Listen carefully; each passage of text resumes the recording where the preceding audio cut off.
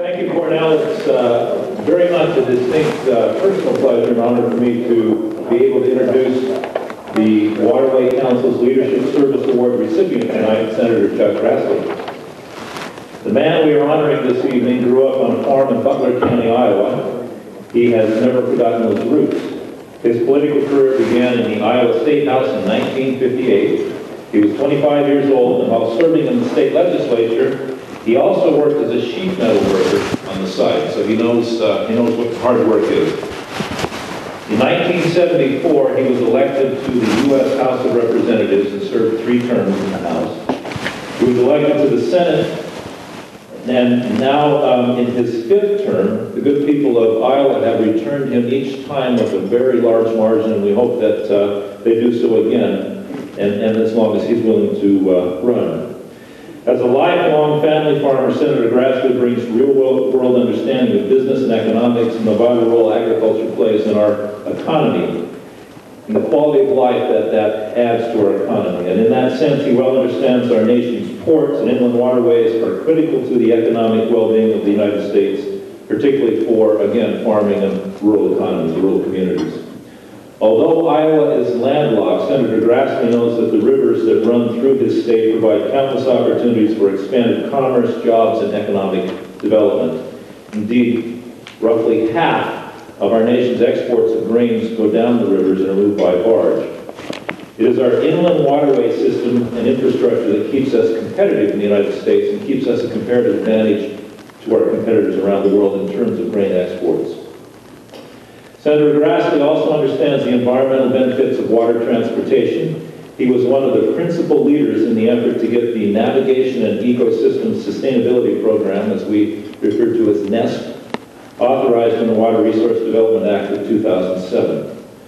Senator Grassley is being honored here tonight for that kind of steadfast support over his many years in both the Senate and the House, supporting the improvement of our nation's ports and commercial inland waterway system. And 2 of those key parts of that waterway system form the eastern and western borders of the state that he represents. Senator Grassley is a member of the Senate Finance Committee, serving as its ranking member. He's a member of the Committee on the Judiciary, the Committee on the Budget, the Committee on Agriculture, Nutrition, and Forestry, and is the only active working family farmer on that committee. He is also a member of the Joint Committee on Taxation. Recently, he cast his 10,000th vote in the Senate. He joined only 28 other senators in our nation's history to achieve that milestone.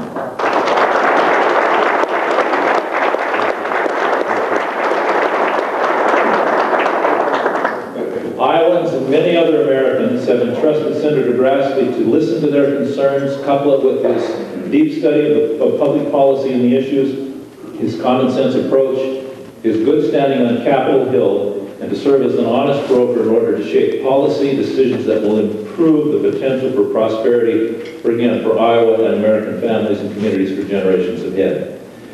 Senator Grassley is well known in both word and deed to most of us here. He is a leader, he's been a mentor, an ally, a champion, and most of all, a friend to our industry. Please join me in honoring our friend, Senator Chuck Grassley.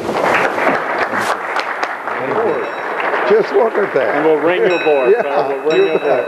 Yeah, you bet. That's nice. Thank you very much. If I could, I'll read the description.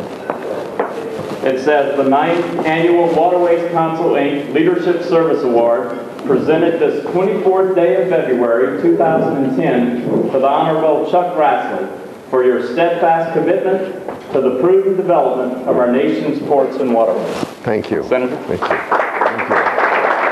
Thank you. Thank you.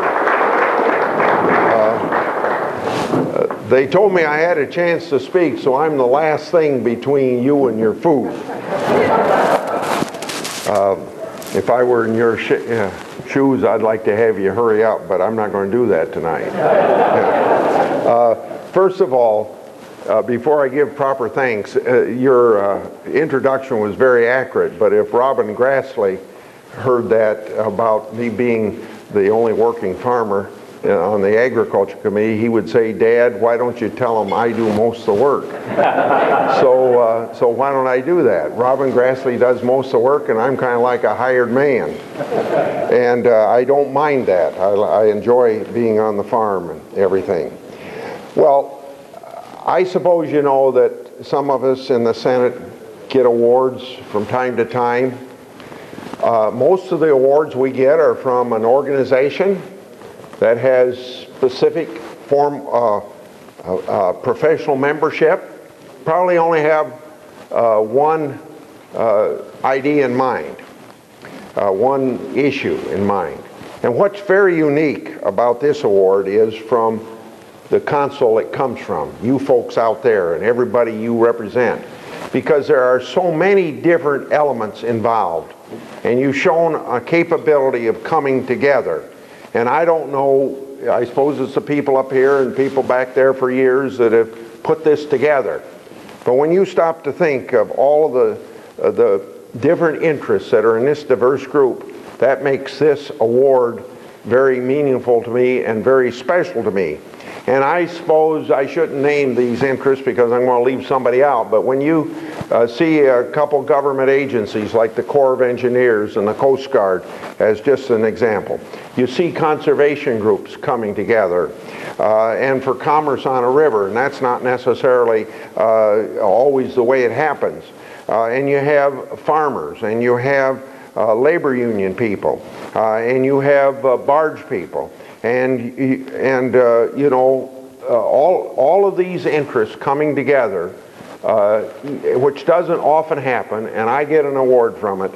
That's really what makes it different, and I appreciate it very much. And for all of you that had to vote for it, thank you. And if anybody voted against me, I don't want to know who you are. But now, if I could, just before I give some remarks, so you know I haven't even started yet, I want to tell you that that how do you succeed at this? You know, WIRDA, and now you're working on the project of getting together how to carry out this plan and everything. You exercise good judgment in coming to town in the masses you do with the different interests together. In my office, a barge interest, conservation interest, and military as well as agriculture. You know, and if you did that in several different offices on the Hill and you've done that over a period of years, you're successful. I want to tell you that you're doing what the Constitution writers intended. You know, we have First Amendment freedoms, but you only hear about press, religion, and speech. You don't hear much about the right to petition your government for redress of grievances. That means that for Senator Vetter and I, we have a constitutional responsibility to consider your point of view, and you have a constitutional right to approach us with that point of view. Well, you have done it in this case over years in a very businesslike way. I know in my state of Iowa, at my town meetings, Warren shows up all the time talking about these issues, it just is the way that government ought to work. And I don't know about paid lobbyists, but if there's lobbyists in this town and they're earning their money, they're not coming to my office or Senator Vitter's office. What they're doing is they're getting the people back home at the grassroots of America to contact us. That's the way to lobby if you want to get things done.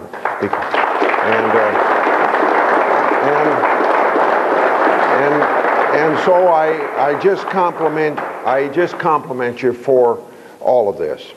The inland and intercoastal waterways and our ports are vital to the United States. And we have an infrastructure on the Mississippi that has been set up over 7 or 8 decades. It must be preserved and it must be expanded. And that's what you folks are all about. These waterways, beyond even the Mississippi River, serve 38 states throughout our nation. Shippers and consumers depend on the ability of these facilities to move around 1 billion tons of cargo valued at over $380 billion annually. Our nation's inland waterway system also provides a cost-effective, fuel-efficient, and yes, environmentally friendly way to move our bulk products. The Tennessee Valley Authority estimates that it is $11 cheaper to send goods on our waterways compared to other modes of transportation. And people have asked where Barbara Grassley is. Well, I'm ashamed to tell you she's across the street at a railroad meeting. But don't hold that against me. She's a very independent person, as you can probably tell. See? So all of these statistics I give you add up to significant transportation savings, which contribute to our economy. Not just to the economy of the groups that I mentioned here, but to the entire economy. Let's get that clear. It's just not the interest here in this audience that benefit from this. The entire country benefits. You know the statistics as well as I do. 1 gallon of fuel allows 1 ton of cargo to be shipped on 576 miles by barge as compared to 36 miles by rail and 155 miles by truck. And I'll make sure Barbara Grassley knows that before she goes to bed.